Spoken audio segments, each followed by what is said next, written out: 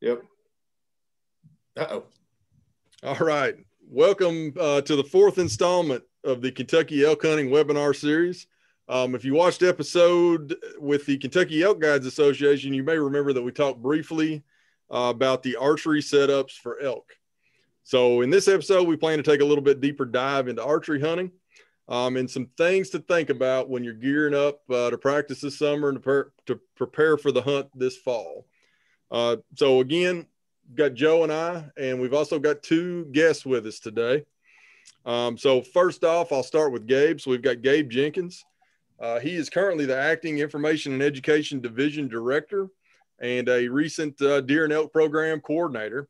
So he's also an experienced Western elk archery hunter. So Gabe, if you don't mind taking just a minute and introduce yourself and talk a little bit about your archery experience. Yeah, thanks, John. Appreciate you letting us come on here tonight and talk about something I'm super passionate about, elk hunting. I've been out west and archery hunted elk a lot. I've taken 5 elk with my bow over the last time frame in a couple of western states. And man, it's just nothing better than hunting elk in September with a bow, and got a lot of experience. With that experience comes some of the good and the bad, and hopefully we can discuss some things to think about to help you be prepared for success tonight. Absolutely, man. Thanks for being with us. So we're also lucky enough this evening to have Kenton Bottoms, and he's one of Joe and I's good buddies. I ruined him on one of his first duck hunting trips down to Kentucky Lake with me. It's not been the same since for you, I'm sure. But either way, so Kenton was an archery tech at Sportsman's Warehouse for a number of years, and I know that he's personally responsible for keeping Joe's equipment running as best as possible. So take a minute and introduce yourself if you don't mind. So I'm Kenton Bottoms. Like you said, I was a archery tech at Sportsman's Warehouse for a number of years. So I've also been archery hunting since I was 14, 15 years old. So a good 16, 17 years probably. I don't know. I can't do the math on that. But either way, while I haven't hunted elk with archery equipment before, I have helped a lot of people get set up to hunt elk with archery equipment. So that's kind of, I guess, where I fit in, or my niche, is I have experience with actually getting people set up to go out and be successful when elk hunting. Yeah, I definitely got a feeling when stuff like the word tuning your bow, which is, I still don't know how that works. I feel like when that comes up, we're gonna pitch it to you. And then so everybody's met Joe if you've listened to any of our other episodes, but just briefly, he does have some Western elk hunting experience. So here's a good photo of him standing over the elk that he killed in 2019. Yeah, with the bow that Kenton set up for me. With a bow that Kenton set up for him. So just to put that one up there. So either way, we're lucky to have these two guys, and I think between Joe, Gabe, and Kenton, we got a great group of people that have slung some arrows out west, and that we can certainly help folks get up to a little better speed than they are on archery hunting. So I will tell you that I am personally looking forward to this conversation because, looking forward to the fall and a possible elk hunt. I'm very much in the same boat that I would say a lot of our drawn hunters are. So I came into archery hunting pretty late in life. I've really only owned a proper hunting bow since last October. And a big part of that is just to capitalize on, the archery hunting opportunities that are out there. And so I'm the type of person that likes to think about gear and research that stuff online. And I was absolutely driven crazy by the volume of info that is out there on the web, that's on YouTube. I was starting completely bare, had to buy everything. And it was basically one of those things that it was information overload essentially. And it was frustrating because, as we talked about before we hit the record button, there's a lot of personal opinion that's in all these things. And it just being able to sort through that. And eventually my idea was, I've got a good buddy that's a bow tech in West Kentucky. And I just said, what do I need? Like, you know, I'm going to come in there one day and just start me out somewhere. Maybe in 10 years from now, I can start getting picky about what I've got. But that was kind of where I was at.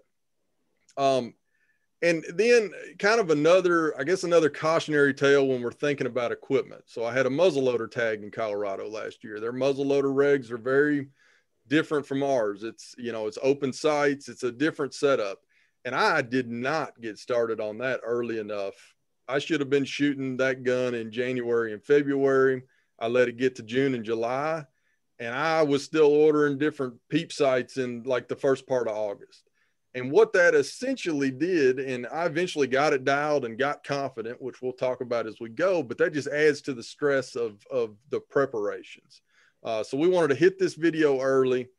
You know, people got a couple months over the summer to really get dialed in, but do that and jump on it early and get your equipment dialed as we go through this. So essentially today, I'm going to more or less play the role of the inexperienced archery hunter, which I am. So these are a lot of questions that I've asked these guys over the last couple months, thinking for the fall. So I'm going to play that role and just, we've got a list of topics that we want to cover, but I'm going to sort of pitch them as like, help me think about what I want to carry into the woods in September. So I think it's pretty applicable to our drawn hunters. So I think the easy start, and we can kind of pass this around to whoever wants it, is just tips for a proper bow setup. And, you know, the good majority of our people probably have outfits for whitetail. So in terms of elk hunting, talk to me about the poundage I need to be pulling, draw length, and then we'll kind of get into some of the different gear. And you can also speak, you know, Joe and Gabe have bows that are set up specifically for elk that I know they in turn use for whitetail and turkey and that other stuff. So maybe add in how that can all kind of play together. And you're up, Gabe. All right. So I guess I'll start it off. So, you know, you mentioned one, I'll address it first, is draw length. So the biggest thing is go to an archery shop, somebody who deals with archery, and get measured. Make sure that you're shooting the correct bow. You know, your buddy's bow that they hand you that you've never maybe picked up, or, you know, they gave it to you and you've been shooting it, that might not be the correct length for you. So, I mean, it's all based upon your arm length and your shoulder width and how you stand. So go get that checked to make sure that you have the right draw length, the bow fits you properly. So that would be the first thing. Once you know that you've got the right draw length for your bow, then it's kind of working through some of those other details. You know, poundage, I'm a big fan of pulling as much weight as you possibly can, but still being comfortable with that shot. So, you know, we talked a little bit before we kicked this off, and, you know, when you're cold or when you're really hot or you got a bunch of clothes on, you're sitting in a seat or on your knees, you need to practice all of those first to see what can I comfortably do to pull it back naturally and also hold it. I mean, you don't want this huge, big, uncomfortable to be smooth, just like you practice, like you're standing.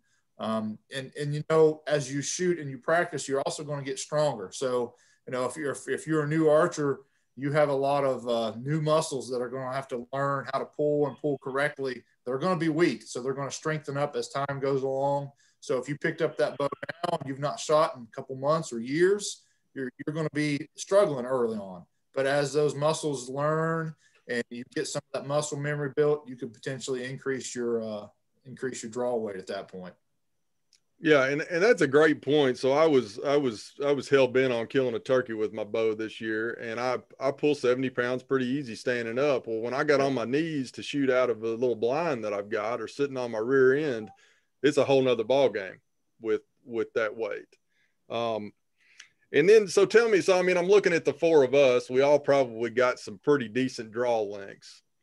What's the advantage? I mean, what do we get out of that? If you've got, or I should say, you know, somebody that's got a shorter draw length, what are they losing in that draw length when it comes to the combination of like draw length and poundage? So somebody with a shorter draw length is going to essentially get less feet per second out of the bow. But that's not a killer. That's not That's not mean if you have a short draw length, you can't be successful. It doesn't mean that at all. There are things you can do with your arrows and other things to kind of overcome that. And, I know that there's a big craze these days, and it's about speed, speed, speed. Everybody wants the fastest bow, the fastest bow. I want the fastest bow, I want the lightest arrows. When it comes to hunting elk, that is not what you want. Speed does not kill elk. What does is penetration. Elk are very, very large animals, and they're very tough animals. So penetration is the key. So don't get caught up if you're a shorter person or somebody who has just a shorter draw length, or maybe you're a taller person but you can't pull as much poundage. Don't necessarily worry about that. I would rather have less draw length and less poundage and still be able to hit the spot. If you can hit the spot within the spot and put the arrow where it needs to go, and you have a proper arrow setup, you can be very successful. So that's one of the things I like to say. Don't get caught up on speed, speed, speed. It's not all about speed. And that's like, and Gabe just said, about pulling back as much as you can comfortably. And that's one of those things it's important, because you want to be as ethical as you can, and the higher the poundage you can pull and stuff, in theory, the more ethical you can be. But you have to make sure you can do that comfortably. So one thing I like to do, and this is something you can try at home, is you can get a chair, or a stool is best. If you get like a stool that you can like have your feet kind of up on the rung of a stool and sit there. And if you can sit there and you can pull your bow back, keeping your arm that's holding the bow parallel to the ground, and you can pull that bow straight back and hold it back like that without falling off that stool or wiggling, wobbling around or doing a bunch of crazy movements, then you're probably at a good draw weight. You may could go up more if it's too easy. If it's very easy to do that, you can go up more.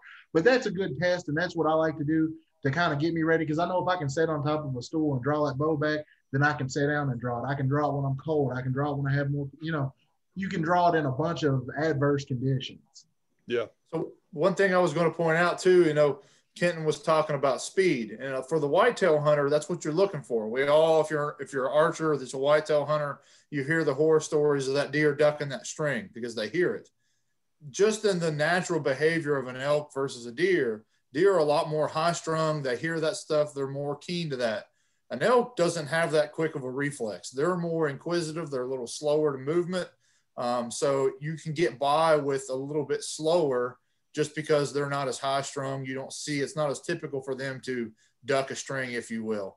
So, that's one thing to point out. Just the behavior of the animals allows for you to pull some more weight to slow that speed down and be fine. And people have been killing elk with bows for 40 years. The technology we're using right now, even the cheapest bow on the shelf, is better than what they were shooting 20 years ago. So, it's really advanced. Yep, for sure. One consideration about the draw weight that I try to keep in mind, and it's not necessarily about the weight, but about the bow, is how long you can comfortably keep it pulled back. Sometimes they come in slow. You think they're on a string, and they stop and look at you, or stop and look at something, and you're sitting there going, oh. So I like to have something that I can keep comfortably pulled back for, as long as you can, but I try to shoot for at least a minute, where I'm not coming unglued and have to let down right in the heat of the moment, because you work hard to get those opportunities, and you want to make the most of them when you can, and you'd hate to get something that's got no let off, and you can't pull until he's right there, and it's just a consideration I like to make. Listen, when that elk's within 40 yards and bugling his brains out, you're going to lose it on everything. So adding that extra on top of that just puts more stress on it. So It's going to be a high stress environment. So anything you can do to help stack the deck and make you a little more comfortable in that's the key. All right. I'm with you. And all right. So going back to getting myself set up last fall and just looking at the YouTubes and a lot of the folks elk hunting out west, the slider sights, that was like, in my mind, basically, so that'd be basically a single pin that slides versus the multi-pin that I'd always seen. And that's ultimately what I ended up going with, just to eliminate a step from the process. And so give us a quick, what do y'all use? What's the advantage to one over the other? I can speak to this one if you all, I personally, it's all in what you're comfortable with. But when I was starting archery hunting around the time Kenton was, when I was 14, 15, I had target panic really, really bad. And when you have all of those different pins, the multi-pin sights, I might know that deer is 25 yards away, but you just, it's like, oh, well, which one exactly do I put it on? I found that was pretty challenging for me. And it also, I felt like it kind of crowded my target when you have all the pins across. So I personally have been much more successful and much more comfortable shooting with the single pin sight, but that's just personally me. But it requires you to focus on one small thing. You don't have other things in your way. And I was talking to an outfitter about this the other day, and they say, especially these guys who've never elk hunted with multi-pin sights, they kind of get a little bit of panic in them, and they'll put their top pin on the elk's back, their bottom pin on the elk's chest. Like, well, he's covered up, I'm going to hit him somewhere, right? Like, that's why I personally like the single pin sight. It just helps me dial in on a specific thing. But again, it's everybody's preference. And if you practice with your bow enough, and you know what it'll do, like for my setup, when I hunt now, I basically keep my pin set at 20 yards. But I've shot enough and I know my bow that my point of aim at that 20-yard pin basically covers me from 10 to 40 yards, which is going to cover most of my hunting situations. If it's an elk that's a little bit further than that I probably wouldn't shoot anyway, chances are I'm going to have time to make that quick adjustment. But for the majority of my shots, especially elk hunting or deer hunting that I'm doing, that setup works really well for me, and it allows me to just focus exactly on what I need to focus on. Yeah, that makes sense. And that was one of the things going when I drew back on that turkey this year. One of the things going through my head, I was like, green pin, like, turkey was at 18 yards. That's my 20-yard pin. And it just constantly, and I don't even have another green pin in the whole 5-pin setup. And it was just like, that was just one more thing I had to think about. So it's got me thinking about the single pin a little bit. You can really, it's amazing, no matter how much you practice, when you're in that different situation, how much you can actually second guess, like, oh, was that yellow pin my 30-yarder? I don't really remember. Yeah. And that, I mean, honestly, and I'll say it, Joe called that turkey in for me. That was my entire reason of wanting to turkey hunt with a bow. As crazy as that sounds, is to, like, I had no idea what I am like with a bow in that situation. Perfectly fine with a gun, know where the safety's at, no problem. But just put myself in that stressful situation made, the fact that it worked out was great, but it gave me about 100 more things to think about than I thought I had before. So just more practice, essentially. Anybody else got anything on that one? If not, we'll move to releases, because that's something that I've been seeing a lot of different stuff out there. Mainly I'm basically shooting one with a wrist strap, which really was not great. I was going to say that the key. Yeah, go ahead. I think somebody got froze a little bit. Yeah, sorry, it was me. Am I coming in clear now? Yep, you're good. Okay, so I was just going to say, Joe likes the single pin. I have a single pin for turkey hunting and whitetail hunting here. But out west, I've got a 7-pin sight that I use out west. It's got a level on it. That's my preferred method, because you're going to be in bigger country, potentially longer shots. I think the ultimate thing for everybody to think about is practice. No matter what we're telling you, you got to practice. And as you practice, you'll find things that you like and that you don't like that make sense for you. Just like what Joe was talking about. He had target panic, so he started changing some stuff up, and then he kind of found his sweet spot. So that's the challenge in all this, that most of the time when you go to an archery shop and purchase your first bow, it's probably not going to be perfect for you. You're going to have to work through some things. So that's why we're doing this now and telling you to practice, so you can figure that out. You don't want to be figuring out your equipment during hunt. Yep, that makes sense. So kind of back to releases. So I'm shooting a regular old wrist strap with a trigger on it, and I really found out that I tend to just want to slap that trigger.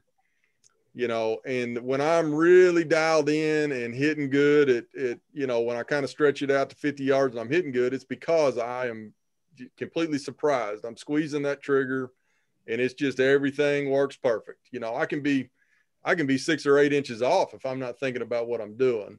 And so I've been looking, you know, the thumb releases are interesting. There's a lot of the releases now that are just tension, basically back tension release. And I'm sort of on the fence of spending a little money and trying some of those other options. But I don't know. That may be a good one for Kenton. So I will tell you, I've seen a lot of people shoot a lot of different releases. And what I like to tell people is absolutely it's about what you're comfortable with. But something to take into consideration, because I've had people come to me and they're like, oh, you know, I just bought this brand new back tension release, you know, this thing's so sweet. They go shoot it, they shoot fine at a target. Well, then I see them halfway through deer season. Oh man, I had the biggest buck of my life come out. I went to draw and punch myself in the nose because I wasn't comfortable. You know, you get to shaking and stuff, and those are very, very finicky releases. Like it doesn't take much to set one of those off, depending on how you got it set.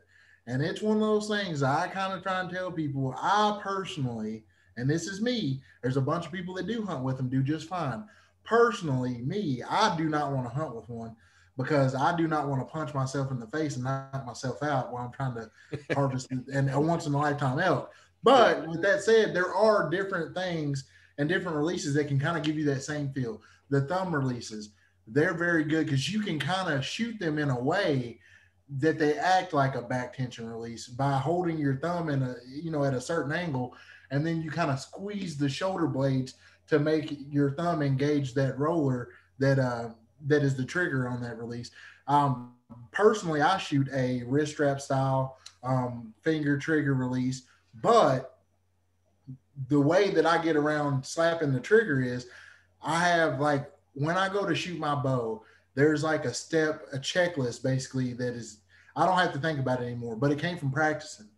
And so I know that when I get my bow back and I get anchored up, everything just feels right. And I can tell that I'm where I need to be. And my hand kind of just lays limp across the trigger.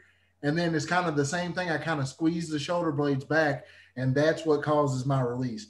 Now, I'm going to tell you, if you do want to change anything with your release or you want to try some new releases, that's like Gabe was saying, you got to do that stuff right now. Yeah. You do not want to be going out there and buying a new release a week before elk season starts and thinking you're going to be the baddest mamma jamma in the woods with this brand new release. Because I'm telling you right now, it can bite you and it can bite you hard. A release, I'm going to argue and say it's probably the most important thing because it's what directly connects you to the string that's letting that arrow go.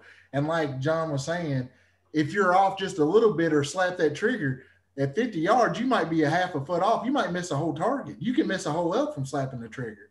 Yep. And so that's one thing you really got to, you know, focus on and start really honing your routine and getting to where, you know, it's second nature. You're not pulling at that trigger. You're not grasping for it. You're not smacking at it.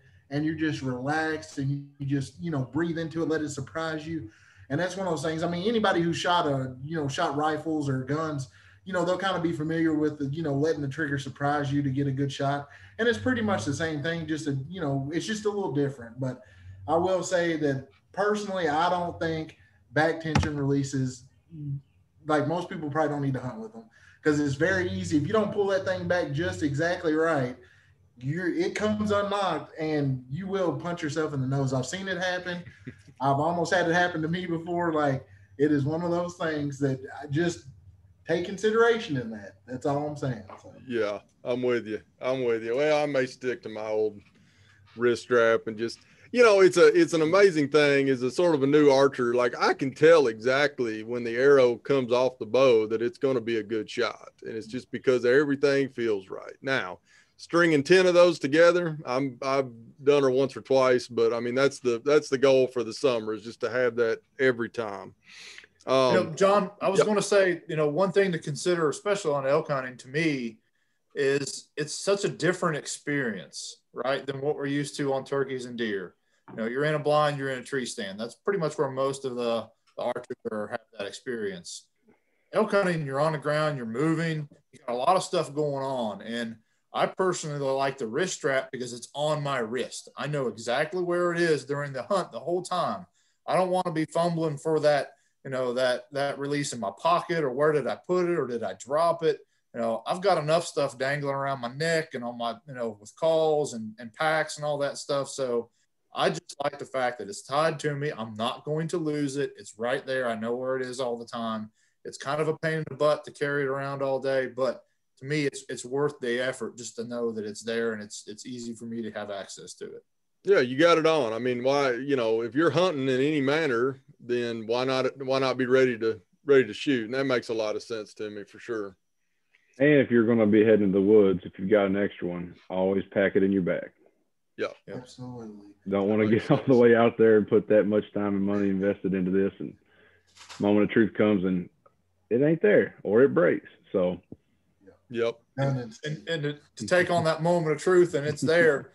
For me, and I always have my bow in my hand. If it's daylight, I've got my bow in my hand. I don't care if it's noon or 90 degrees or the prime first 30 minutes of daylight. I've got a hold of it, because as soon as you strap that thing to your backpack and you go walking, you're going to have an opportunity and you're not going to have the abilities to shoot. So, do not put that thing on your back unless it's dark or you're packing one out. Awesome. All right. So I think this is going to play a little bit into our broadhead discussion, but talk to me about tuning a bow. And if that, ways somebody could do it at home just to check. I mean, I've really I've got a somewhat mechanical mind. I've not really figured out what tuning a bow is. And I've watched a lot of YouTube on it. So give me the quick and dirty. So tuning a bow is basically optimizing whatever arrow, broadhead, release, sight, rest, all that stuff. It's optimizing all that stuff to work as good as it can together. And it's like archery is very finicky. And if one piece doesn't cooperate just right, the whole thing's not going to work right.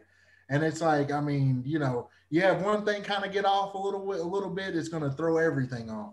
And so one thing I'm going to say is, if you have, you all have the opportunity to go archery elk hunting. It's not a cheap endeavor. It's not something you get to do every year, most people. And personally, if I'm in that position, I'm not going to risk anything by skimping a corner and trying to just, do it at home, which you can definitely tune your stuff up at home. But I'm saying I would probably prefer to go to an archery shop, have them help me tune my bow to me, because they know exactly what they're doing. They do this all the time. And that way, it's just peace of mind. But if you do want to tune your bow at your house, there's some good resources and stuff on, YouTube and stuff, some of the hunting forums and stuff. But because there's a bunch of different ways you can tune a bow and get to a certain point, and you can kind of cross-reference some of those tunings. So, I mean, you have like paper tuning, walk back tuning. If you're building your own arrows, you can do bear shaft tuning. I mean, there is a ton of ways you can tune a bow, and they all get you to the same place. But that's one of those things, like, if you're not going to have an archery shop tune your bow, I would at least reach out to an archery shop and maybe ask them some questions. Maybe, and say, hey, I've got this going on, how can I correct this? And it's like, you'll know. And it's like, if you've had your bow set up before and it shoots dead on, and every time you're just shooting good and everything just feels good, you probably don't need to mess with tuning it. But if there's something that's just not right, like say you're just having something that's just not going right, it just feels off, or something's just not right, you may need a little bit of tuning.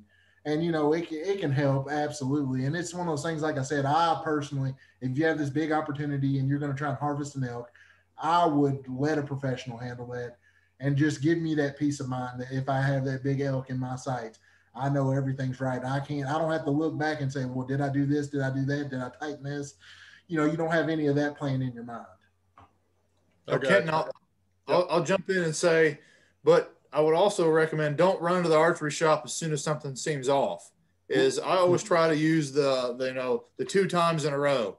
So some days you just don't got it. You go out and you're off.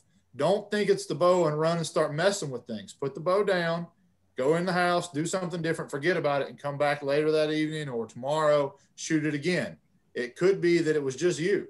And then if it's consistently off and it's consistent, then start playing. But don't chase things right off the bat. Just, work on it. 100%. And one thing I'll say, just to kind of follow that up, and this has been, I don't remember who told me this, but long ago, somebody told me this, and it has made me a way better archer. Everybody, you see people all the time, they go to practice. They're shooting volleys of 10, 15 arrows. Don't do that. Shoot 3 to 4 arrows in a volley, which a volley is, you shoot 3 or 4 arrows, walk down and get them. Because what happens is, and when I was younger, I would do this. I'd have every arrow I have, and I'd want to shoot them all at the same time and then run down there and get them. And, but what happens is you get tired.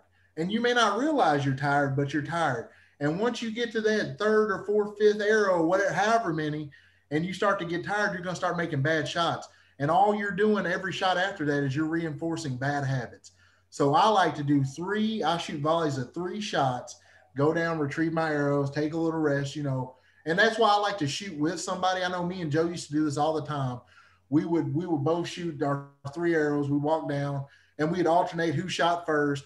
And that way the other person has a rest, and, you get to rest. And so your form stays good, and you'll start to, you'll solidify those good habits, because it's very easy if you want to shoot a large volume of arrows really quickly, that you can introduce some bad habits and really throw a wrench in yourself. I mean, you can get some weird, wonky things going on that are hard to correct, because once you get a bad habit, it's very hard to correct. Yeah. So when you're shooting, also shoot how you're going to hunt. So, I know a lot of whitetail hunters, they've got a removable quiver. They take the quiver off, hang it in a tree. Most of the time with elk hunting, that quiver is going to be on your bow. I know mine stays on when I'm elk hunting. So shoot that bow like you're going to shoot it when you're hunting. So elk hunting, quiver is going to stay on. Practice with the quiver on. That's going to feel different. It's going to lean one way. You're going to want to cant and so that's going to affect things. So that's the things you need to be thinking about when you're shooting is, how am I going to hunt? And then you need to try to replicate that as close as you can in those practice sessions. That makes sense. All right, so we've been hitting the vertical bows here pretty hard, but kind of moving into the crossbow section. And what I want to remind folks is we've got a concurrent archery crossbow season. Mm-hmm. If you've got the either sex archery tag, you can use a crossbow all days of the season. It's completely concurrent, your choice essentially. And I think at least a couple of people that I've talked to this week that were talking archery stuff, I've asked them about a crossbow and they weren't sure it was legal. It is definitely legal for elk hunting in Kentucky. So I think, this is, and the outfitter and guides that we talked to in the second episode really hit on this. It's a good tool for elk hunting in Kentucky. If you're on the fence, or maybe haven't really stayed on your archery game the last couple of years, it can be a pretty viable option. So just talk to us about that, your experiences with that over the last couple of years. I'll throw it out there. Any of you? I was going to say, I can jump in if you want and kind of kick things off too. Yeah. So, any crossbow that's good for whitetail would work for elk. A lot of the same things that we talked about apply as far as the weight of the setup. I think the biggest thing that a lot of folks don't think about is your broadhead choice. So one, you need to make sure you purchase a broadhead that's rated for crossbows. Just a regular old broadhead would work potentially, but it might not handle, especially if it's one of these newer crossbows that are extremely fast and a lot of poundage. They just can't handle the speed. And then when they hit the impact, they just fall apart. So make sure you look at a crossbow bolt or that crossbow broadhead. The other thing to make sure, and we didn't really touch on this on vertical bows, but shoot that broadhead. If you're going to use a mechanical or a fixed blade, shoot it and make sure that bow or that crossbow shoots it the same way as it does a field point. You spend the effort, waste a few of those real broadheads. Sometimes they come with a target broadhead, but shoot those. So that's one thing I think you need to think about. Also, some of the crossbows are kind of heavy, can be a little cumbersome to hold in that position. So go look at some shooting sticks, whether it's a bipod, tripod, monopod, what makes sense. Think about that. And then also, most of them come with a scope. A lot of them come with a lighted scope of some sort, a red dot or lighted reticles, extra battery. I don't know how many times people go to the field and they forgot the battery.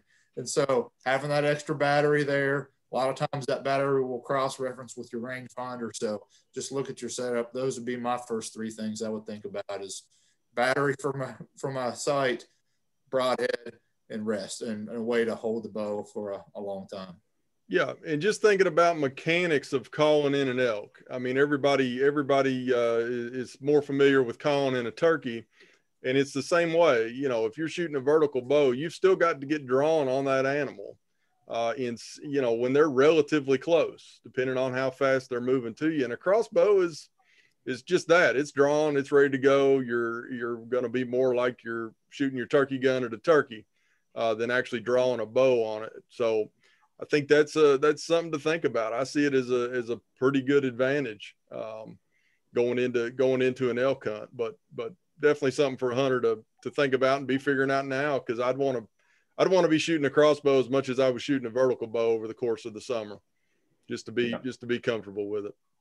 I think, I am not the most experienced crossbow guy. I actually bought one for my father when he was drawing for his cow archery tag, I don't know, 5 years ago. But I do think it's a better tool. Now, you still need to practice and make sure you know what it does, but I do think it's a better tool if you don't have the ability to practice as much as would be needed for a vertical bow.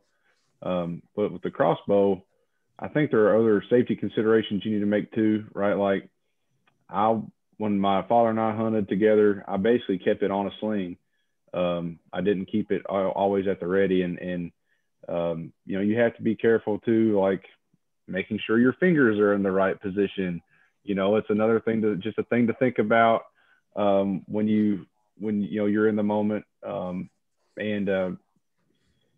You can't always keep it at the ready, but I always tried to treat it like I would a firearm or the bow. And I didn't typically keep it, I didn't keep it drawn while we were walking through the woods or fumbling. Generally, I kept it decocked on a sling until we were in a situation where we were, either waiting for the elk to come out or calling, what have you. But that's just my 2 cents on it. It's a great tool, and it definitely gives some people who don't have the ability to practice much or the capability to pull a bow back, of sufficient poundage. I think it definitely gives them a really good option, and it does extend your range, and it's a fine tool. Yep. Let me touch on. Well, Joe has a perfect segue. Then I'll let you go, Kenton. So range. Now hunter ethics comes into play. If you're a crossbow guy and you read the magazines, shoots like a rifle at 100 yards, just because it can do that on a bench in a controlled setting does not mean that you can go out there in the field and shoot that distance. Mm-hmm. I mean, yeah, my 6.5 Creedmoor will shoot 1,000 yards, but I'm not going to shoot that far in an animal. And so be thinking of that. Just because it can do it, one, doesn't mean it's right. And two, you might not have enough force to actually penetrate the animal to be lethal. So really, to me, a crossbow, its same lethal range, lethal distance is very similar to an elk, or to a vertical bow for elk. That, you don't want to be shooting at 60, 70, 80 yards at an elk. I mean, that's just crazy to think about. They're a big animal. We don't want to be out wounding these things. So just because the equipment can do it and they advertise it doesn't mean you need to be out there shooting it and letting them go at that distance. Yeah, that's what I was going to say. Okay, I good. was going to say the same thing, because when I worked at the archery shop, I'm telling you right now, people be like, oh man, I want this new crossbow, and like, I'm going to shoot deer at 100 yards. And I'm like, no, you're not. Because just because they shoot these feet per second and stuff does not mean that it's more. I tell everybody, your crossbow and my vertical bow probably have the same lethal range, to be honest with you, all things considered. And that pretty much holds true. But another thing I'd like to touch on, because I've, dealt with people having some issues with crossbows and had to help people kind of figure some stuff out. A lot of times crossbows, when you're shooting a fixed blade broadhead, which is what I would recommend to shoot elk with, they're going to shoot different than the field point. So I suggest that everybody sights in their crossbow with exactly what you're going to be shooting at an elk. Go ahead, do that. Another thing, people have come to me with consistency issues. Man, my crossbow just, it'll shoot real good and then it'll shoot way to the left or shoot way to the right, or, it'll shoot kind of weird. Well, then the first thing I ask them, are you using the cocking aid? The device, all crossbows come with a device that basically clips on the string, has two handles, or, there's cranks. There's a bunch of different cocking aids, but make sure you use a cocking aid. I can't tell you how many times I've had somebody be like, well, no, I just reach down there and grab the string and pull it up and just shoot the thing. Well, there's a lot of issues with that. Number one of your arms is probably longer than the other one. It may not be by a lot, but like I said, with that whole pieces of the puzzle and tuning stuff, if you're off just a little bit to the right or a little bit to the left and that string's not perfectly centered, it's going to throw that shot off a lot. And when you get out there to 50 yards, that amount that it throws a shot off can be a tremendous amount. So one thing you want to always make sure is that you use your cocking aid, and you get in a rhythm. It's just like drawing back your bow. You want to get in a rhythm with drawing back your crossbow and getting it set up and everything.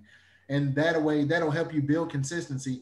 And crossbows can be very, very accurate. I'm talking about they can be deadly accurate if you do that and make sure the way that you're drawing that crossbow is the same every time, and build that repetition. Yeah, makes sense. So really, I guess in my mind, I have it that I could go and buy a crossbow and roll out and hunt, but that's not the case. You need to be practicing. So we've touched on this a little bit, but let's talk about arrows, and then we're going to segue into the big topic that I want to hit on is broadheads, which we had a good lively discussion about it with the elk guides. And Kenton, you mentioned this earlier, that it's all speed. There were, when I was buying my bow back in the fall, there was arrows in there that were just tiny, micro diameter arrows, super light. And at the same time, I bought my bow from a place it's whitetail country in West Kentucky. Pretty much everybody coming in there is whitetail hunting, and that's all good. Just run us through a couple of things to think about on, if you're starting from scratch or you're wondering maybe what the arrows you've got are, like some parameters, some things to think about really for a better elk setup. So some things I would think about, number one is weight. So the weight of your projectile is going to calculate out to more penetration. A heavier arrow is going to have more penetration than a lighter arrow. That's just, that's physics 101 basically. So you're not shooting a whitetail, you're shooting an elk. Elk are enormous. They're huge animals. If you've never been up close to one, I'm telling you, they're magnificent. It's crazy. I think of like a horse, basically. They're like a small horse. And it's like, think about a horse, and it's like, you don't want to be shooting at something like that with what you shoot at a little whitetail deer with. It's just not, most people's whitetail setups are not going to be ideal for elk. Now, could they kill elk? Absolutely, probably could. But I know if I'm in this position and I'm going to have my chance to kill me a nice elk with my bow, I'm going to bump up that arrow weight because I want penetration. Elk are very thick. They're very big animals, and you want that good penetration. So arrow weight is something I would pay attention to. Another thing, like John was saying, they make these arrows these days that are micro, skinny, little thin things. And that can be a good thing and a bad thing. Some of them are really thin and very light, and that can be an issue with penetration. But there are some arrows out there that are very thin, but also very heavy. And those work really, really well, because what they do for you is that smaller surface area on that arrow is going to help you counteract crosswinds. And it's like, it may not seem like much, but I'm telling you, a crosswind, and I've seen it, shooting my own arrows, that little thinner diameter can sometimes really make a huge difference when you're shooting in the wind. And also, when your arrow impacts an animal, that's less surface area, so that's less drag. So that can equal more penetration as well. And so, those are a few things. And then another thing that a lot of people are talking about these days are your weight front of center. Mm-hmm. And FOC. Yeah. that's a complicated. It's a really complicated thing, but basically, it is, basically the more the more front of center weight that you have, it's going to increase penetration. It's going to lead to better penetration and stabilization of your projectile, which is your arrow or your bolt or what have you. So, I mean, those are some things that I would, take a look at if it was me, gearing up and getting ready to go hunt elk. Those are things I'm going to sit down and, kind of take a deep dive into and look around at and see if there's anything worth changing about my setup that I have currently. Yeah. So go ahead, Joe. Yeah. So to kind of build on his, just an example for mine, I'm shooting, I think my total arrow weight's about 500 grains right now. But the bow I've got, it's not a crazy expensive bow. But it was advertised it could shoot like 330 feet a second with, that's with like the lightest equipment possible, right?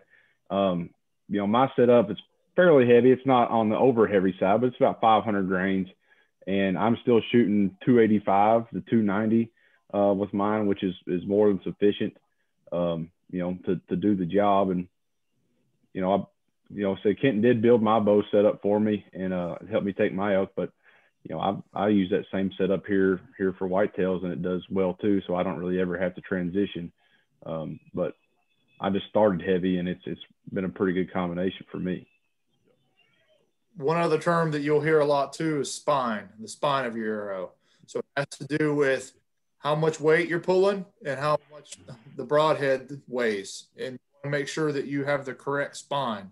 So when you look on the back of the box of your arrows, it'll have kind of a diagram, weight, draw length, all that stuff, to where you will make sure you fall in that gap when you purchase that arrow. It has the right spine. And if you're too thin in your spine, it'll cause that arrow to wobble as it goes through the air. So just, the force of pushing that arrow forward with all that weight and that speed, you need, the right thickness. And to take that even further, I've had seen and heard of horror stories of people trying to shoot. They want faster, and they went with a lighter arrow that had too light of a spine for their draw length and bow and broadhead combination. And what can happen is, under that pressure of you releasing your arrow, those arrows can snap in the middle. And I mean, I'm sure most people have seen it. You can Google it. Somebody with a splintered arrow through the hand.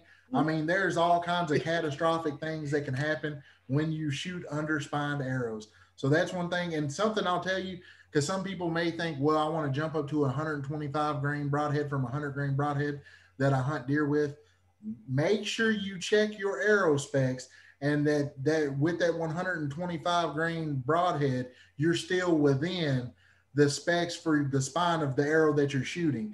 Because you don't want to jump up and shoot that 125 grain arrow or a broadhead and have that, arrow fracture and, damage you or your bow. I was going to say, if you've not done so, you can just go to Google and slow-mo an arrow in flight, especially. I mean, it's really cool. Most people don't realize that arrow is not just straight and rigid. It's wobbling, and then it stabilizes through flight, especially when it comes out of that bow. So when you see that, it kind of like the light bulb moment, like, I understand why we're talking about all these things, because it's all on the stabilization of how quick that arrow can go from like this to flying, straight and true out of that bow. Gotcha. A lot of info. Already got my head spinning. So I want to, we had a pretty spirited conversation with the guides over broadheads, and I'll preface this with there are probably 100 great options out there on the market that will kill an elk. And I feel like half the time, I personally went with what Gabe suggested before I bought my bow, ended up with a mechanical head. That's what I've used when I deer hunted. That's what I killed my turkey with. It's great. I'm very much on the fence about what I would go into the elk woods with. I mean, there's some great advantages to mechanical heads. It shoots, you know, I will tear up my field points if I shoot a field point first and then a expandable behind it. They shoot great. Gave me a lot of confidence on turkeys to really be able to hit that small target area. But I think there are, and with Kenton saying penetration, I mean, penetration is just that much better with a fixed blade head. That's just physics. They're starting to cut immediately. They don't have to expand, which soaks up energy. And those are kind of the things that I'm looking at with this. And while we're talking, I'm going to put up, I've got a photo of an elk scapula. And when I was working the hunt, you know, years ago when I was doing my graduate work, I always carried one around in the back of my truck, you know, that we'd found from a dead elk. And it is quite the piece of bone. It's not some, you know, you know, a deer scapula doesn't even, you know, there's not too many setups on the market that wouldn't blow through a deer shoulder. But an elk scapula, if you duct taped a piece of wood to it, you could paddle a boat with it. I mean, it's one of those things. Like it's a big chunk of bone. So I'll share that. And really, you know, this one picture I've got, it's got you know, I think they were testing out broadheads, shooting them through this scapula. And then the other photo that I've got on this one is just essentially where that scapula lays. And we'll sort of transition into shot placement here pretty quick. But, you know, there in some parts of that scapula, and I've got, you know, Gabe and Joe and I have cut up a lot of elk, whether we're doing field necropsies. I mean, we're just curious about this kind of stuff, whether it was for research purposes or just to look and see what's going on in there. You know, it's a lot of bone. There's parts of the scapula that are 4 inches thick of solid bone. It doesn't matter what you're shooting, fixed or expandable, they're not getting through that. I think you can hedge your bets a little bit bigger, you know, a little bit better. I think when you look at how wide an elk is, you've got that much more that you want to get through. I mean, ideally, I want a perfect pass through. And so just kind of talk to me a little bit about some of the things to be thinking about. I mean, it's that penetration that we need. We want to get both lungs. We want to get an exit hole. So we've got 2 places that are making blood to blood trail.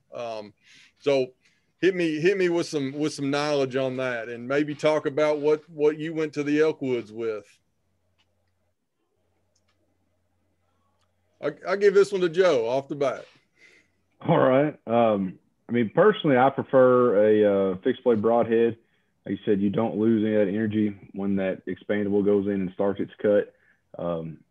I know people who've killed a lot of elk with them. I know people, I mean, I've personally shot them for a long time for whitetails, but, you know, for me, I just want something that I know is always going to work. That kind of what comes down to me, and it starts cutting on contact. And, you know, I would feel a little more comfortable shooting this fixed blade broadhead, you know, in different shot scenarios. But personally, I always know it's going to work. I mean, that's where I always fall back on when I'm using a fixed blade. I mean, go ahead. Yeah, I'll jump in. So John already alluded. So I shoot mechanicals. I started with fixed blades and then moved to mechanicals. I've done a lot of research on them and shot a lot of game with them. And, you know, I've shot all my elk with a mechanical. I think for me, there are a couple things that I think about is I want a very tried and true, heavy duty mechanical if I'm going to go that route. And I don't want this big, you know, 2.5 inch cut, thin little pieces of metal. I want a solid, you know, made solid structure. I did a lot of research, shot a lot of stuff, you know, and you can take the deep dive on YouTube on people shooting different things and gels to look at them and their performance. So I think that's the biggest thing is think about what it is and go look at it how it opens up if you want to shoot a mechanical. You know, as a Western hunter, I'm prepared to shoot farther distances, so I want that to fly good. I like them. I've been really, really happy with the performance, but I'm shooting still a smaller cut. You know, I shoot a 3 blade It's an 1 1/8 or an 3/8. So it's not a big cut, but it's 3 blades and it penetrates very well. So, I don't think any of us are going to be here saying you need to go get the top of the line 2-blade, 2.5-inch cut broadhead. I mean, that is not a smart decision. Would it kill an elk? Yes, but you got a lot of bone structure and you're off just a little bit. You smack a rib, you more than likely get that animal. You don't want to. You don't want to go out there with your 2.5-inch cut whitetail broadhead and try and harvest an elk. I mean, like Gabe said, can you do it? Yes, it can be done. But why not go ahead and give yourself the best chance possible? And like Gabe said, there's mechanicals on the market that are good that can get the job done. Like Joe said, hey, a fixed blade broadhead, it cuts on contact. There's a lot of pluses to that, and it's good. And you don't have to worry about it. If it touches the animal, it's cut. You know it's going to do it. So, but one thing I will say, whether you go fixed blade or mechanical, make sure you shoot that through your bow to practice with. I can't tell you how many times I've had people say, well, I got this mechanical, but it still don't shoot the way that my field point shooter. I tried to shoot this fixed blade and I couldn't even hit the target at 40 yards with it. And it's like, there's a lot of stuff that goes into it. And that's when tuning comes in. And one of those things that, I've seen people and help people set up their bows where, with the field point, they're both shot one way, but then the desired broadhead that they wanted to use, put it on those arrows. And we had to recite the bow in with those broadheads to make sure when they're hunting, they're hitting where they need to be.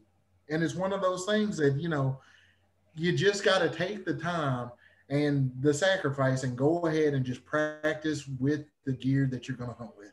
And it's very, very important because you don't want to get out there and just screw on some random broadhead and go off thinking you're going to shoot you an elk. I mean, that can end very bad and end with a sleepless night and maybe some tears and some, empty pockets, a lot of money lost when you could have just spent a little extra money up front, got something, practiced with it, become very confident with it.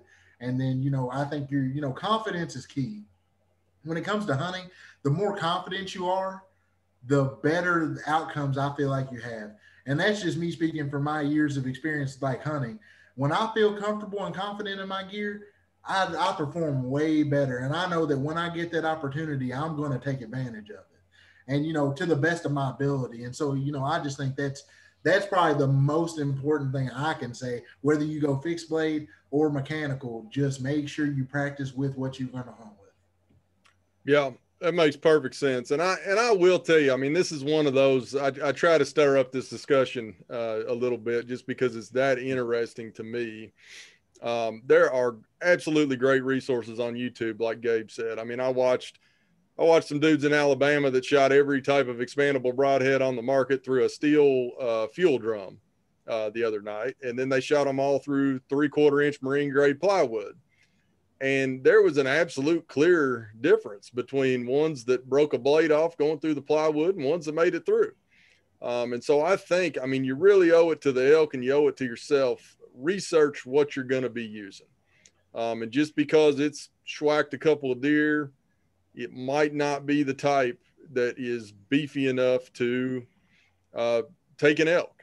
So dig into that research. And like Kenton said, I mean, shoot with it. I mean, I'm working on making my decision here in the next couple of days, and that'll be all that I shoot probably the rest of the summer. I'm just that kind of guy. It may not, field points for fun, but it really doesn't matter until you're shooting those broadheads. So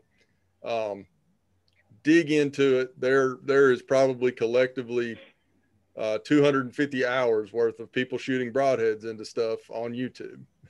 And, with the latest and greatest bows, and, you can probably get as particular as finding somebody that's shooting it with your exact bow and just seeing what that does to them. So definitely want to put that one out there. So our kind of next section that we were going to hit was practice, but I think everybody that's been watching this video will understand that in everything that we have brought up today so far, it's been practice. And that's where I'm at with it. And as Kenton said, confidence comes with practice. And that's what you want when you hit the woods. So I think if anybody else has got anything on the practice end of things, hit me with it now. But if not, I think we've hit it. I think you've missed a couple points to think about. Okay. Now, shooting with a quiver, right? So that's different than most of our elk hunters. Put a backpack on.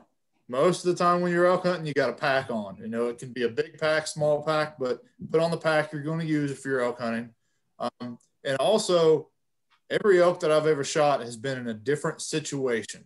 I've shot elk straight uphill. I've shot elk straight downhill. I've shot elk from my knees, from one knee, you know, at a weird angle where I'm standing on a 45 trying to shoot uphill. So there are so many different ways, and you're in so many different environments and habitat types that all that is different. I remember on the one elk that I shot straight up this kind of cliff line, I had never shot uphill before. And it was an odd, like, how do I aim and kind of get things up here? So try to think about that in your practice and put yourself in those situations the best that you can.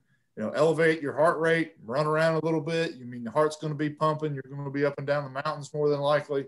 Try to replicate that. Think about all those things. So put the pack on, put the quiver on, be in different habitat types, shoot from your knees, shoot from the knee, you know, one knee, single knee, and all those different ways. And that'll help you be better prepared when that opportunity comes, because you're not going to have it 20 yards out of a tree stand in most of the game. Yeah, I personally do a lot of the same things. I mean, Gabe told me, run around the house 2 or 3 times, get your heart rate up, and then try and shoot it. I mean, to me, that was one of the best things that I did. Just kind of helped me mimic the adrenaline. You know, your body's shaking, you're a little out of breath, just like something's come in. And I think that's a perfect example, because like we said before, at 40 yards and he bugles in your face, it's all, you got to be prepared. But you try to mimic it the best you can, although it's impossible without actually being there. Yeah. And so one thing I'll say is if you're shooting a vertical bow, you want pretty much everything you do up until the point you're focusing on that pin and you're going to pull that shot to be muscle memory. You want to be doing that so much and have done it so much that you could do it in your sleep.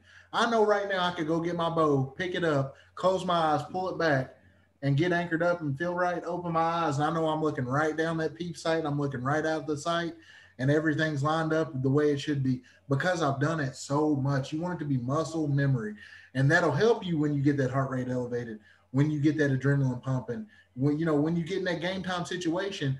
That's one of the things that I will tell you that can help you a lot, is just make sure that you build that muscle memory. One thing that Kenton kind of showed me this one once. You can even practice sitting inside your house. He had a little machine that, what was that thing called, that where you could practice your release? A little rope mechanism. I used it. I thought it was pretty handy. Yeah. I can't think of, it's lost my mind, but I mean, you can do the same thing with a rubber band.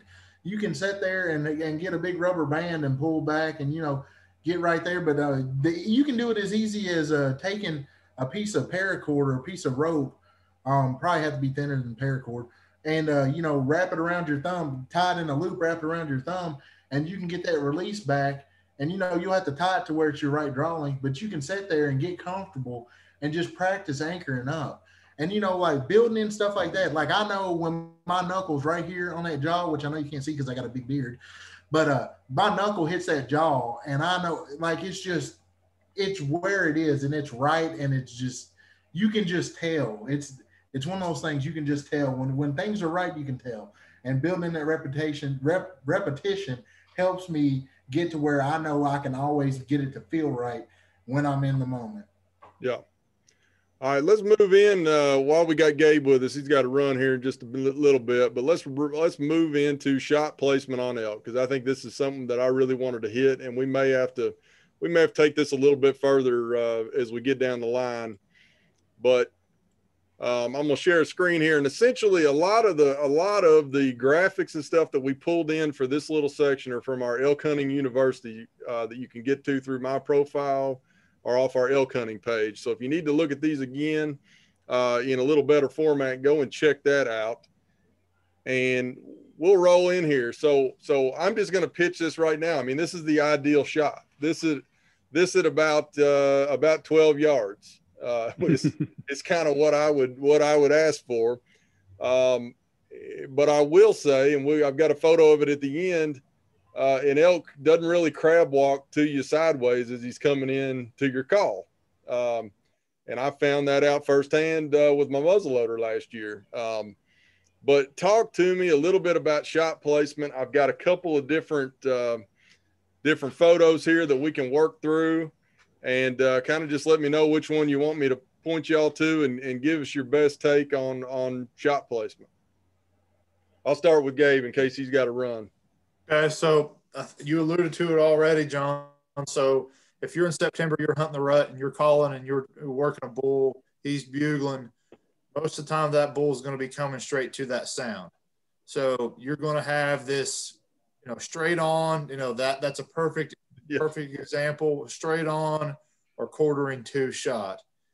And, when you look at this picture to me, you're like, oh yeah, I can probably slip it in right there, right up against tight on that shoulder. Don't even make that thought. Don't even go there, because a quartering two shot on an elk is an awful shot. And so do not take that shot. I mean, that is one of my biggest pet peeves is do not take that shot on quartering two. So how I'm going to try to prevent that is if I'm hunting by myself, if I've got somebody with me, I'm going to have them do the calling and be kind of set off to the side. Those elk are going to come to that sound, and try to set yourself up to where if you got somebody calling and you're off of like at a 90 or 45 from that caller, to where that hopefully that elk will be walking to them, to the sound, and you can shoot a broadside shot. The frontal, that's pretty common. This one's a little bit more controversial. There's some archers that like a full frontal shot. It's just a really narrow window for you to hit, and it's just not a lot of room for error. And yeah, they're big critters, but I always err on the side of caution. It's just not worth wounding that animal and losing it to ruin my experience. We need to do these animals justice. So wait for the right opportunity. If you don't have it, chalk it up to a learning experience, and don't push that shot. And they're big; they can go a long way. Even with a lethal shot, they can go a long way. And it can be a challenge to bring one down. So I like the broadside, quartering away. That's my two preferred shots. But the biggest thing for me is do not take this shot you're looking at. Yeah, absolutely.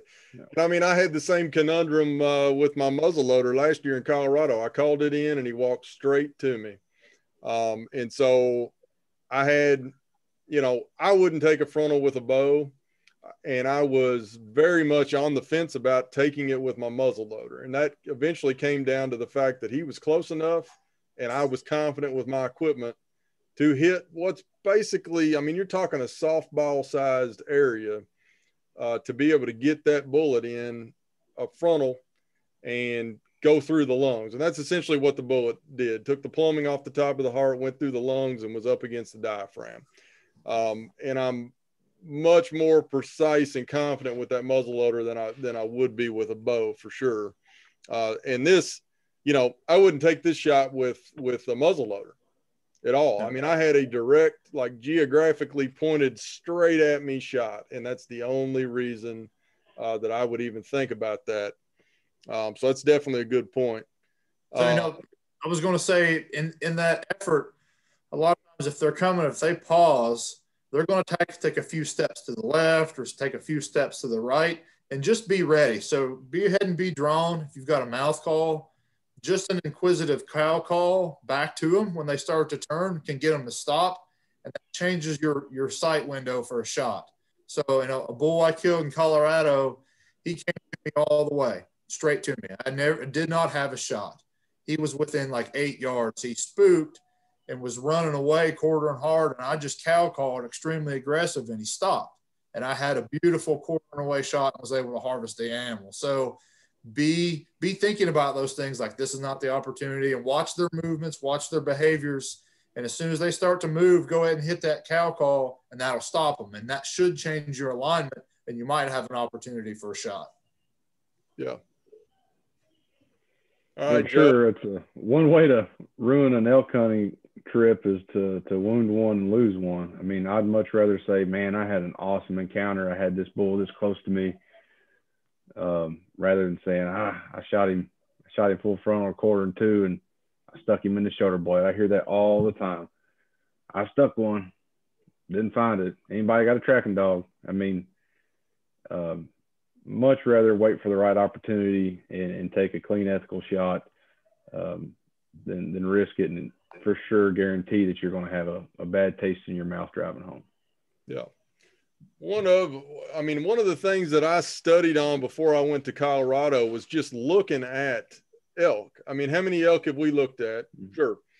But just looking at like the photo I've got up on the right, or actually both of these photos, you know, where the anatomy lays at under there, how that big scapula bone and the humerus lay in there. I mean, they're not straight down. I think that's a pretty common misconception that they're sort of making that zigzag as they go down.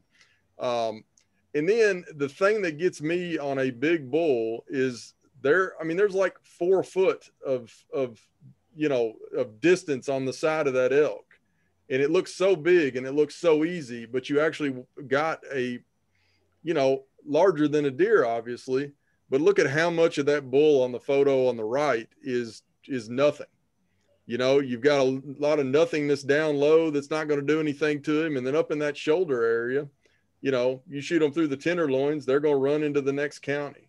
There's a lot of space on them where, especially with archery equipment, you're not going to have any chance of finding that animal. And I'll speak to like some of the work that I did in graduate school. So we had a bunch of elk GPS collared, and my number one question was, how do they die? And so we had a fair number of elk that were lost to wounding loss from archery hunters. And the strange thing, it's not strange, it makes perfect sense. In every one of those situations, it was a bad shot. It wasn't necessarily a gut shot. It was a lot of the frontal shots where that arrow just simply went down a shoulder, went down, between the skin and the ribs, and maybe lodged in their hip. And that is just that is, kind of my cautionary tale with some real world experience in terms of taking that frontal shot. If you're off or right or left 2 or 3 inches, hit that scapula, it's going to deflect the arrow out and send it, just basically through the shoulder, and you're not going to hit any vital organs whatsoever. And, it didn't matter, it didn't matter expandable or fixed blade. It was just a bad shot that shouldn't have been taken. And I think with archery hunters, a lot of the time, the elk is going to present to you, is going to present that frontal shot, and they're going to be at 10 or 12 yards, and it's going to be incredibly tempting because he's bugling, he's got snot running out of his nose. And that just, I just, think we need to be cautious about that shot, because, and Joe and I have darted a couple hundred of these things with dart guns for my project. They will always, there's very few that I can think of in all the years out there chasing these things that they didn't at least kind of cock that front end around and give you a quarter and away shot, where you could, get them. Of course, we weren't shooting them in the rib cage with the dart gun, but they always gave you a good shot 99% of the time. And that's something that we just learned through what we were doing. A little bit of patience makes that happen. So here's here's one other photo on this one, and then I'm gonna let Joe talk about it a little bit, but this is just kind of drawn in where that scapula is, and just has some, I think this was on a forum that I found a couple of years ago, just like basically asking which one of these little dots would you shoot at, but it shows where that scapula lays, where it lays at an angle. And you definitely want to avoid that thing, especially with archery equipment. And then again, the kind of quartering to frontal shot, this is worst case scenario. I mean, anything outside of a Magnum elk rifle, you just don't need to be taking this shot. There's a lot of structure right here, and not really a good way to get an arrow where you're going to get a double lung hit or get the heart. So, Joe, you got anything more? Gabe had to run on shot placement, ethics, distance. In terms of ethics, distance goes back to knowing your equipment, knowing what you're capable of, knowing what your gear is capable of, and kind of like Gabe touched on earlier, just because it says you can do it doesn't mean you need to. I mean, for me, I know Gabe is more comfortable shooting a bit further, but I kind of set a limit on myself of 45 yards. That's about what I want, even on an elk where it's big. I mean, I know I practice out to 60 or 70 and I can do well, but there's just too much variation, too much environmental things that can occur, especially in like low light conditions, right? You might not be able to see, like in my case, when I killed my bull, he was perfectly broadside 35 yards, and I hit a little bitty twig about 2 feet in front of him that I didn't see. You know, if he was a little bit further, that shot could have went from a kill shot to a really bad shot. You've also got, you know, things like wind that move your arrow or push your arrow, just your own nervousness. I mean, you know, we try to practice and be in our rhythm and have everything right, but you know, you might jerk the trigger a little more than you normally do, or something like that. So there is a lot that can happen between you releasing that arrow or firing that bolt and it actually reaching the animal. So know your limitations, kind of have them firmly set in your mind. And like we talked about wounding earlier, you know, I would rather come home and be like, man, Kenton, John, I had a freaking awesome time. I didn't kill an elk. I had this, right? I called this bull in. I could have shot this cow, but you know, I had a great experience with them in the woods. I didn't let an arrow fly, but I didn't want to risk ruining that animal. So just have those things in your mind and stick to them. That's an important part. Don't, you know, when the time comes, don't just sit there and say, I can do it, you know? Yeah. And that's one thing that I've always, whether I'm proud of myself about it or not, I've always got that max range. When we were pronghorn hunting in Nebraska, 400 yards, max range. I'll take it at 399 but not 415. You know, I'm good to 4. That's max range. My muzzleloader in Colorado last year, I had a hard 100-yard max. That was a hard range that I went into that with, and that was where I was good. But anything past that, I tried at 125, I tried at 150, throwing too many variables into it at that point with the muzzleloader. Hard 100-yard. And so definitely, when, you know, we get in the woods with the bows this fall, I'm going to have that hard limit, and it's probably going to be, you know, I don't think it's going to be over 40 for me right now, and it might be 30, and just have that hard limit. It makes it easy when you've got your mind set. It makes it real easy to pass on a shot you're not comfortable with if it's too far. Just mentally, just justifying it with yourself. You might be out there by yourself and no one's ever going to know that you passed that up, and under what circumstances. You've got to live with it yourself. So having that limit, I think, has always been something since I was younger that I've liked that. I know the parameters, and I know I'm good to that limit. So if they're inside, you know, I'm confident I can get them. If they're out of that, not even going to try. Yep. Get on tomorrow. Yeah, absolutely. And one thing, and you know, this might be for another episode, but just to point out some stuff that we've got, I think this is exceptionally important for archery hunters. Stuff we've got on Elk Hunting University. This is just one example. Blood trail in an elk. You know, the type of blood to look for on your arrow. We've got some really good graphics here. A chart up at the top. This is, you know, walking through Elk Hunting University, this is the kind of stuff you're going to get, and it's real good stuff. I know, Joe, when you were in Colorado, you had a pretty good tracking job on that elk, possibly because of the you know, the stick that deflected things. But yep. Either way, I've seen them. I've seen big tracking jobs come with a 300 Win Mag. So it kind of depends on the elk. They're big, tough critters, and they got 4-foot legs and can be up the side of a mountain before, you know, a double lung is going to take them down. So hit me with a couple things just on tracking, and then we'll close things out and kind of see what we need to pick up and hit on another video. Yeah, for me, it's just making sure you can find that arrow, seeing what evidence it gives you, what it can tell you. You know, it's all gonna make a difference in your next response, right? You know, we all want to see that nice bubbly blood. You know, it indicates a double lung shot or a lung shot. I'm assuming double lungs if you found the arrow, but you know, we all want to ideally see something like that. And you know, the last thing we want to see is the bottom right, the gut shot, right? That's kind of the worst case scenario. But just kind of make sure you give the animal the appropriate amount of time, right? I mean, even if I double lung one, I'm not going to run right to it immediately, right? Like, give it an hour, give it some time to dive. If I've got a gut shot or something, I shoot him in the afternoon. I'm probably not going to go back to that animal until the next morning, until, you know, 9 or 10.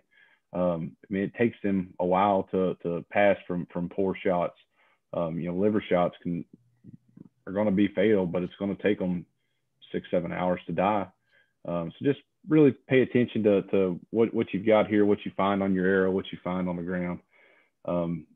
If you know, do happen to bump him, back off, let him go back down. That's about what I got. I mean, this is something that's pretty familiar concept to most whitetail hunters. I mean, I guess the thing I would tell you is give them more time. You know, we've touched on it. They are huge, huge animals. You know, you might double lung and put it right through the center of the top of the lungs. It's going to take a lot of time for that cavity to start filling up with blood where you really get a good blood trail. I mean, it happens with whitetails, but it can be even longer with elk just because they are so big. So just don't rush it. See what you've got here, and make your best effort to recover that animal. Awesome. All right. So with that, I'm gonna throw a curveball at everybody. Give me your closing thoughts on this whole subject of archery elk hunting, and we'll kind of go around and close her out. All right. Start, Kenton. Yeah, I'll start it. That's fine. So my closing thoughts are going to be practice, practice, practice. Prepare for the worst, hope for the best. If you're prepared for just about any situation you can think of, then when you get out there and you're doing the real thing, you're probably going to be very successful. But people do it all the time, man, ill prepared. They don't take the time and do the preparation work to know, give themselves the best chance possible. I mean, you could be the luckiest person on earth and you could go out there and, you know, call a big elk in, have him coming right in or whatever. But if you didn't take the time to prepare and, you know, get your equipment ready and stuff, you might get that shot of a lifetime. You might get that 7-yard broadside shot. But if you didn't practice and prepare, you can miss that elk. I don't care if he is at 7 yards, you can miss that elk. So, you know, that's one of those things, you know, just practice, practice, practice, prepare, prepare, prepare. I mean, this is one of those things, you know, if it's me and I'm going on archery elk hunt this fall, I'm shooting the bow every day. Now, like I said, don't overshoot. Don't shoot 150 arrows in an hour. Don't do that. But one thing I like to do is, you know, shoot 3 volleys of 3 arrows, go do something, you know, go cook some dinner, go tend to your animals, whatever you got to do, and then come back, shoot 3 more volleys, stuff like that. But just always preparing, just chip away at it, you know, baby steps, but you'll get there at the end if you take the time and prepare. It's gonna give you more advantage, and it's gonna help you be more successful. Awesome. Yeah, I mean, I'll reiterate, practice, practice, practice. You don't get many opportunities archery elk hunting. I mean, most of the western states average about 10%, and that's including firearm hunting, right? Archery's a little less than that. In Kentucky, we're doing quite a bit better than that, but it's still, you know, you don't get an opportunity every single hour, every single day. You got to make sure you're situated, you have all your stuff lined out, and start thinking about it right now while you still got plenty of time to correct it if you do figure out there's an issue. For me, my biggest thing is just going to be the ethics of the shot. Make sure you've you're you know, like we talked about, having your, you know, max ranges, whether you're using crossbow, vertical bow, whatever. Have those max ranges. Take the time to make a good shot. Don't rush into something. That's the last thing we want. We want you to come and enjoy your elk hunting experience here, and surefire way to do it to not enjoy it is to rush a shot or take a bad shot that you knew you shouldn't take. But that's kind of my thoughts. Little shot placement, hunter ethics. Yeah, I completely agree. And really, you know, my thing, I just come down to confidence in my equipment. That's what I want. You know, whether it's my turkey gun, whether it's, you know, my deer rifle, it's all sighted in. I know what exactly it's going to do. And I take that confidence with me into the hunt. So it's one thing I don't have to worry about. You know, I'm not worried about where the gun's going to shoot or where the bow's going to shoot. I'm going to worry about what I'm doing. And so that's my big thing is get confident. And then that confidence, I am a firm believer that confidence in your equipment is what gets it done, you know, is what gets that elk killed. And you know, get confident early. You know, I regret last year preparing for my muzzleloader hunt that I didn't have that thing lined out in, you know, late spring instead of a month before my hunt. There's a lot of other things you're going to be thinking about right before the hunt.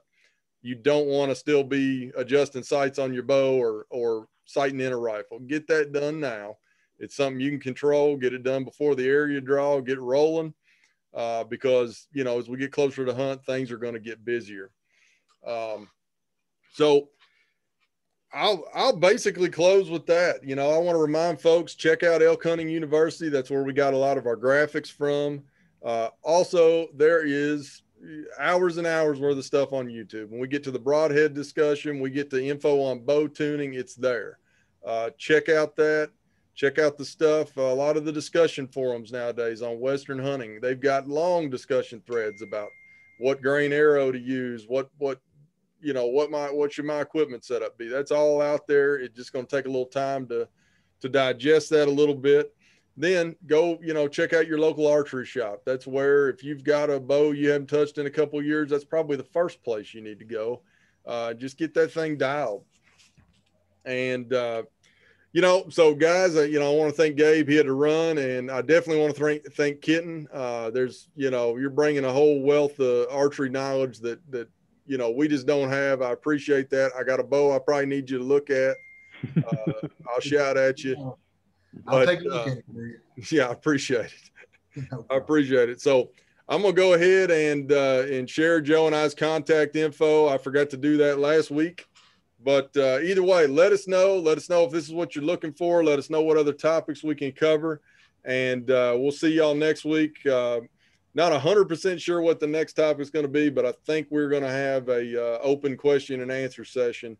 If we can figure out the technology to pull that off in June, we'll just try to put everybody on here and just have a question and answer free for all with you know, Kentucky Fish and Wildlife elk biologists, and see if that works. So again, Ken and Joe, I appreciate it. Thank you.